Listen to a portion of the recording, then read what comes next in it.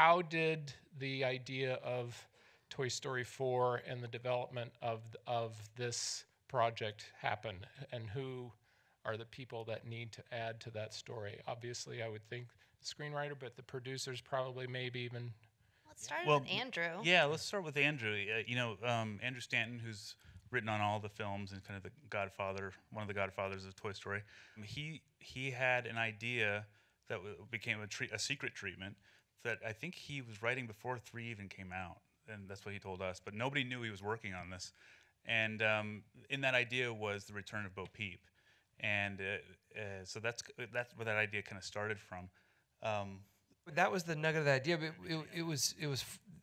It's worth noting that the three of us, and before we roped you guys in, we were sort of among the people at Pixar that questioned it. I mean, our initial reaction was, well, why would we do that? Because 3 had this beautiful ending, and in part of it was this kind of poetic and emotional ending. Toy Story has always been sort of based on a parental analogy. You know, the toys are there for their kids when they need them, and this kind of story of the Andy going off to school felt like this closure. And Andrew, what he was working on, unbeknownst to us, was a version where he said that's never been the ending in his head.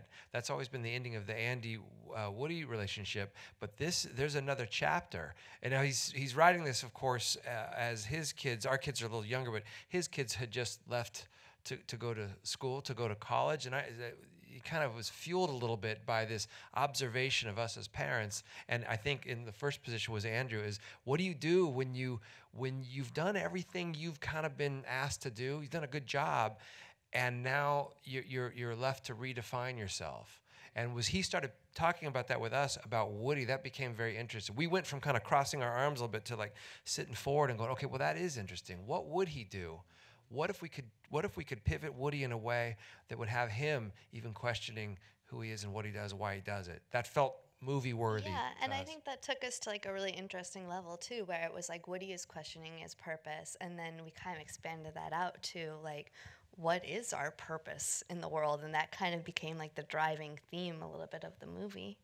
Which led us to Forky. It's very much an empty nest story for Woody. It's like he has been there for his kid no matter what, which is what he's been saying for 3 movies, and now his kid went to college, and it's kind of like now he's in a new room, that's the thing that got me excited about it. It was like, I know Woody so well from watching all these films, but I've never seen him in this situation before, and that's what was really exciting about it.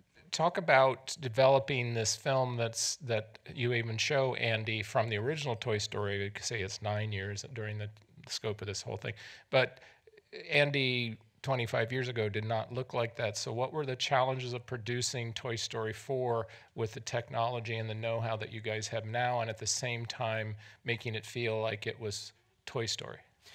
Yeah. With Andy coming back in this one, the technology has marched forward so far that we needed to rebuild and reshade all the characters to bring them up to code, so to speak, to get them in the movie. Andy, that gave us a chance to kind of upgrade Andy a little bit. If we were to just put the Andy from the first Toy Story in this one, I think he would have scared audiences the way that he did back during the first one. We had the chance to make him look a little bit better, so we took advantage of that. We had to put him in a red hat, though, to make sure everybody knew it was Andy. But yeah, technology. Toy Story was the first ever animated film, and so it's been light years since then, and so we had the chance to put a lot of real rich detail into this film that we didn't have in the early days. We're always pushing technology to the limits on all of our films, but now what we're capable of as a studio and just in the world is just so much more detail. But it was important to us that it felt like the original Toy Stories did. You weren't pulled out by that new look, but that when you think back in your mind's eye what it was like to be with these characters in the early films, it felt the same in Toy Story 4. So you're directing for the first time, and you're directing based on a sequel that was originally directed by the founder of the studio and everybody else. So what You're freaking me out right now. Yeah. No pressure. So, but the other part of it is you were a sole director. Oftentimes with animation, there's 2 directors. So Was that especially daunting for you, or? Yeah, a little bit. Okay. It was when I was offered the chance to do it. I've worked at Pixar for 16 years in the story department, and wrote on Inside Out as the head of story on that film as well. So I was close enough to see how it works, but you never really know until you're in the driver's seat, and everybody has a million questions for you.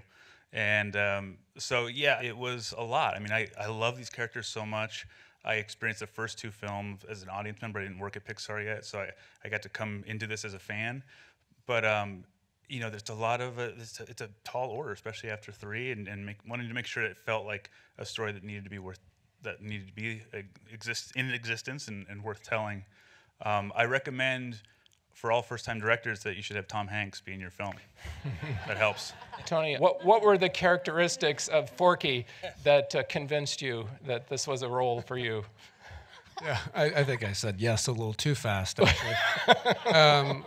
But when I came in, they brought me up to Pixar, which is like a creative wonderland, and I had never been. And they were so gracious, but they showed me a picture of Forky, and I was like, not what I imagined. But just the way that they described him as being so new to the universe, not really knowing anything of that, toys would drop to the ground. He'd just be like, "What's going on? Why are you guys doing this?" And he was just such a blank slate, and describing him as really having this childlike wonder. And I remember when my child was 5 years old, and she just had questions nonstop, and he was just, and he also, he just had one route. He's like, I help people eat chili, and then I go to the trash, and that's it. And that's a wrap. So, and so the fact that Woody comes along and says, no, you have a greater purpose than that. You have value. And, it's just, and actually I will say, like, starting out doing trash different ways and kind of the humor of Forky and all this kind of stuff, it wasn't really until later that this just beautiful kind of meta message came out about someone who might see themselves as just having that one direction. They've been told that, and that they have a greater purpose and a greater value really formed. And it's just beautiful how it kind of morphed into that, really. Mm-hmm. There's very specific visual performances, sometimes just single eye blinks, very subtle things where what those toys are thinking and what they're feeling. And the voices, of course, certainly help and give you that tenor, but there's also the performance and the silence occasionally that you allow these characters to have. So I just want to talk about hear about your I guess your rhythm and how you find the ability to allow that breath. I'm glad you're asking about this, because this is one thing that I've never seen in animated films, which is letting the scene just kind of be, and knowing that this film is going to be about this relationship between Woody and Bo, I knew that we'd be relying really heavily on our animators, and they are, as you could see, phenomenal at their jobs. So and they're actors. They're just as important as Tom and Tony and everyone. So, I'd sit down with them and I'd walk them through the scene and kind of go, this is what he's thinking at this point. He's not saying it, but this is what he's thinking. And then Bo sees that reaction, and she's thinking this. And so we would literally break it down thought by thought, and then the animators would go away, animate, bring it back together, we'd watch it, and see, is this still tracking? Is everything working? And being in animation, it's amazing that nothing is real, obviously, which means that you can direct everything. So, like for example, underneath the car when they're saying goodbye to each other, the raindrops coming off of Woody's hat. One of them was going through his eye, like in front of his eye. So I said, let's move that to the side and have it drip over here. And they're like, okay, yeah, we can do that. So, every single eye blink, every single inhale, every single subtle thing has been planned and talked through. The film is kind of about separation, I think, in many ways. So I'm just wondering, what part of that did you guys connect with, or what do you see? What was your through line for your part of dealing with that theme? I think it's how a lot for me, I mean, really connecting with like Woody's journey and Bo and how that kind of tied together was just like this idea of like loss and how do you redefine yourself after you've lost something that really defined your complete identity and your purpose in life. And how do you find meaning when you have essentially, a little bit like, his kid's gone. What do you do with that after that? Who do you become when your entire purpose was just to be there for that child and you don't know where you belong in the world anymore? And then you can get into this really interesting emotional territory. And, Woody is mourning the loss, and Bo has found a way to redefine herself within that loss. And so she becomes a little bit of a mentor figure to him, which is kind of a great journey. In addition to the separation, I think one thing watching this movie I realized that has been throughout the entire franchise is you see these group of characters that are all incredibly different, and they work together, they live life together. Woody is constantly saying, come on, guys. And there's, Buzz and Woody could not be more different, and there's a celebration of their differences, and they find ways to work it out, and they're a group, and they're a gang, and they keep going. And it's just such a beautiful example of like, yeah, that's how we're meant to live. We're meant to live this life together, So Tony, you've done other animation. I'm just curious as to how this process was different, or what you enjoy about voicing, doing voices for animation. Yeah, Pixar was really unique because typically with other animation, you're kind of separated in a booth, and there's a piece of glass in between you and the writers and directors, and you kind of do your thing, and then everything goes silent, and you just kind of see them talking about you, and you're just all the insecurity just flushes over your body. But with Pixar, you're all in the same room, and so you're in the same room, and you really feel like it's a very kind of collaborative effort, which I really appreciated, kind of the warmth that they made with that. It was with kind of voicing something. It's unique because.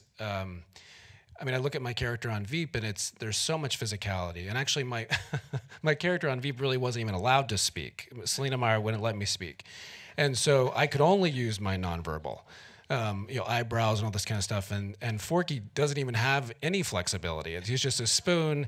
His arms are completely out of control. His eyes don't even have any control. And so it was all the voice, it was all that's why he just went crazy and asked a ton of questions. So it's something that I think just when I would do it, I would just kind of try to be as silly and then hope it would channel into the microphone. But to speak to, granted, I'm saying all this by saying like the voice is so grateful to do it, but we are a piece of this pie, and the most of this pie is the artistry and animation that has gone into this movie. It's incredible.